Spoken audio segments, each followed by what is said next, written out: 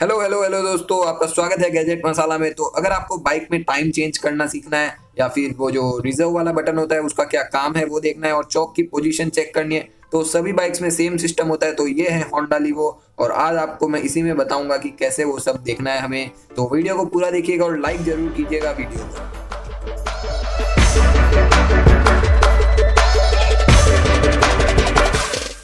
तो दोस्तों ये हो गई है बाइक स्टार्ट और अब देखते हैं हम लोग कि कैसे टाइम सेट करना है। ये देख सकते हो आप 658 लिखा हुआ है, 110 किलोमीटर चली है, काफ़ी नई बाइक है और इसका पूरा रिव्यू भी आने वाला है। और पेट्रोल आप देख सकते हो काफ़ी अच्छा दिखा रहा है, इतना है नहीं बल्कि बाइक स्टैंड पे इसलिए इतना ज़्यादा बता रहा है। तो दोस्तों आप लोग चैनल को सब्सक्राइब करके ये बेल आइकन जरूर दबा दीजिएगा, दोनों बिल्कुल फ्री है और आपको मेरी वीडियो सबसे पहले मिलेगी ये करने से।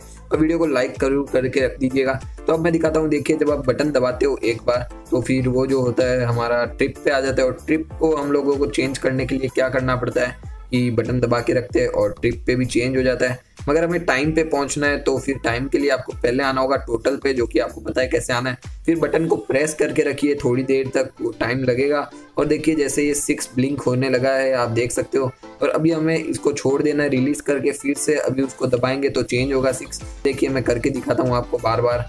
ये देखिए मैं उसको दबा रहा हूँ और 6 चेंज हो रहा है एकदम फटाफट। और अब मैं फिर से इसको जोर से अगर मैं दबा के रखूँगा ना दोस्तों तो ये सेकंड्स पे आ जाएगा।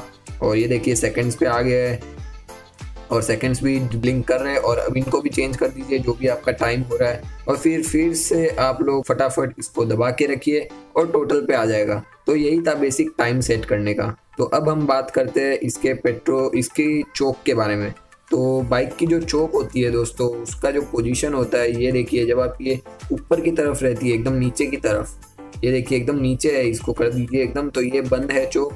और ऐसे जब आप ऊपर करोगे तो हाफ हो जाएगी और फुल कर दोगे तो एकदम फुल हो जाएगी। ये देखिए इसको मैं नीचे कर देता हूँ फिर से। तो चोक की पोजीशन तो आपको समझ आई होगी। अब हम बात करते हैं रिजर्व की पोजीशन, जो कि ये होता है बटन। काफ़ी लोगों को पता भी नहीं होता है कि हमारी बाइक में ऐसा कुछ है।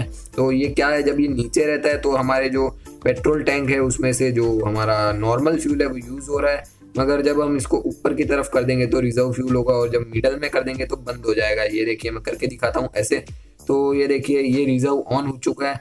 मगर ये काम कैसे करता है, अंदर क्या है, तो अंदर बेसिकली 2 पाइपलाइंस गई हुई है इस पेट्रोल के टैंक के अंदर। और जब हम इसको नीचे रखते हैं तो जो ऊंची वाली पाइपलाइन है वो ऑन हो जाती है, जिससे हमारा नॉर्मल पेट्रोल लेवल जो होता है ऊपर का वो यूज होता है। मगर जब उससे नीचे हम चले जाते हैं तो ऊपर वाली पाइप में तो पेट्रोल पाइपलाइन में तो पेट्रोल आएगा नहीं। और उसके लिए हमें नीचे वाली जो पाइपलाइन होती है उसको यूज कर देते हैं और 1-1.5 लीटर का जो रिजर्व होता है वो काम में आ जाता है दोस्तों।